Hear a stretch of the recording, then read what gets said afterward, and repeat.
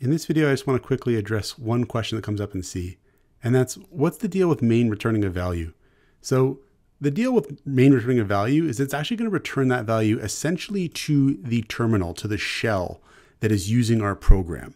And the shell might use that to detect whether an error has occurred with our program. So let's say we want to use a regular bash shell command like ls-l, and we get a whole list of the files in this directory here.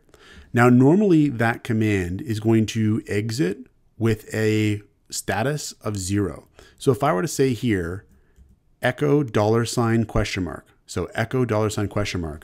What that gives me is basically the return value of the last program that ran, this status that it exited with. And here we get 0 because I just used ls in an okay way. But if I were to say here ls-l, and now I'm going to put some garbage here like xyz, and I do enter now. So now it says here ls, a legal option, and it tells me the usage of it. And basically I ran the program that in a way that wasn't okay to run it. Now, if I were to run this again here, echo $? I now get this status of 1. So this here is telling me the status of basically the last program that ran in terms of its exit status. And we got 0 if the program ran okay, and 1 if it didn't. We get 1 as basically an error code. Now with main, we've got here return 0. And if I were to just compile this program, so I'll say clear here, if I were to compile this program here and run it, eventually when I get to my GCC here, so if I compile it here and run it, and we do the same sort of thing, we do the echo $? We get a status of 0. If I were to change it to 1, then we're going to get 1 back when we run the program and do echo $? And so what we can do with our main function is, depending on the work that our program has done, we can actually have it return, 1 or 0 based on whether it's a invalid or valid run of the program. Maybe the command line arguments are wrong.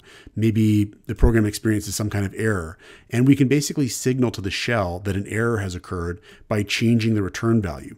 And so we could optionally return something versus returning something else. So we could say here like int input is equal to 0. We'll say here printf enter, and then we'll say scanf, and we're going to store the data into input. And we're going to say here if input is equal to, we'll say, or we just like input is greater than 5, we'll say return 0, else we'll return 1. And so our program is now optionally returning different return values based on some kind of interaction or some kind of processing that happens in the program. So if we compile it and run it and I put in like 10, then we exit with a status of 0. But if I run it and put in, say, like 3, then we exit with a status of 1. And we're basically signaling, depending on what's going on in our program, whether we exited with an okay status or a not okay status. And basically 0 is considered exit okay. Anything that's not 0 is considered some kind of error has occurred. And where this might come up is if we have, say, bash shell scripts, or even things like scripts inside of makefiles and things like that, executing our program, they might want to know, was that execution successful? And they might want to do different behaviors based on whether it was successful or not. And so it's a simple thing, but that's the deal with the return value in the main function in C. Check out portfoliocourses.com, where we'll help you build a portfolio that will impress employers, including courses to help you develop C programming projects.